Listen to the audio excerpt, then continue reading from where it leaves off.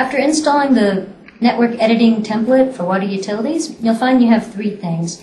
A map document, a sample geodatabase that has some data in it that you can work with right away just to learn how the tools work, and a editing tools setup that you can install that will get you the toolbar that you see here, as well as some behind-the-scenes editing capability. We'll take a look at both of those things.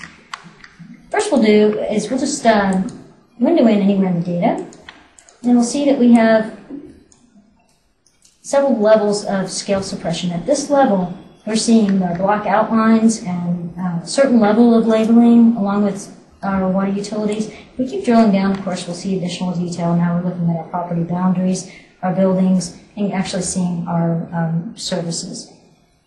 I'll also note that at this point we have a 6-inch cast iron pipe, and if we zoom in one more time, we'll see that the labeling actually changes to show us the install date as well. There are three most important things about our water pipes.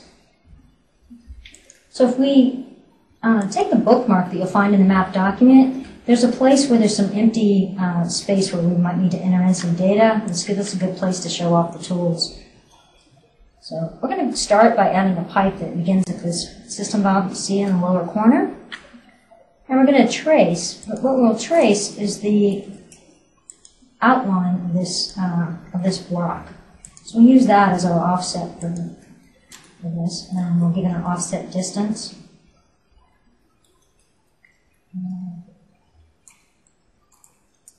10, so that it follows along when we need it to.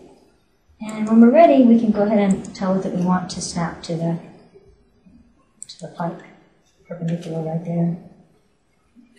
To snap. So we've added our first feature, and it got the default values initially. If we look, we see that diameter is set to 12. We'll go ahead and change that to 8-inch. The most important thing here, though, is that there are a couple of other things happening that are going on behind the scenes.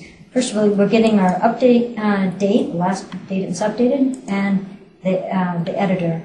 We also now have a place to enter in our install date. And I'm going to say that everything that we're adding right now was originally installed at the beginning of February 2009. So that'll be important because as we add additional features, we'll see how that value carries over. Go ahead now and quickly add a couple of system valves. And these are going to be added over here, so let's make a window to make it real easy to see what we're doing. And from here, we're going to start at that junction. I'm going to say that we need to add a system valve exactly 12 feet along that pipe. We'll add another one in the other direction.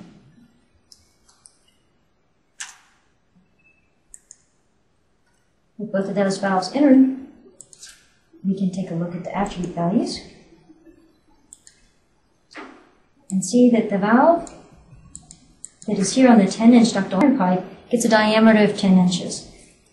And of course, the other valve that we just entered, on the pipe that we just entered, gets a diameter of 8 inches. So that's picking up the attributes from the underlying pipe. That capability exists for other features as well, and we'll see how we can pull information from other layers as we're entering in features automatically. Other things that we're automatically populating on these system valves include the install date that we entered in to begin with. So that's carrying across to any other features that we enter right now.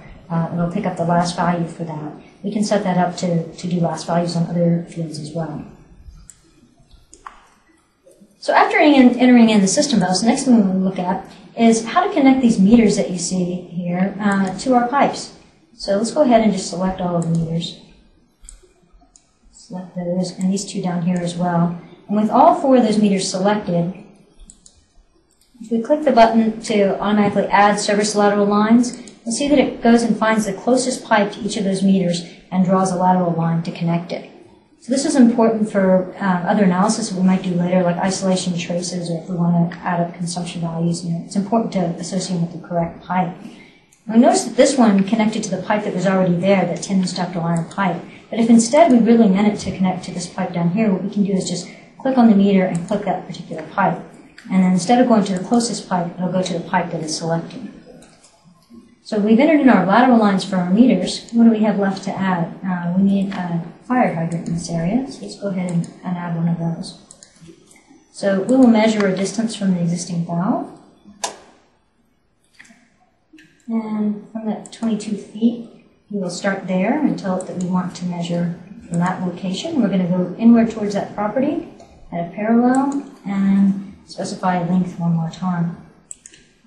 This will be exactly 26 feet in to that property and perpendicular to that line. So we've added our hydrant, and that's just part of the out-of-the-box tools, the ability to add the hydrant using that sort of precision.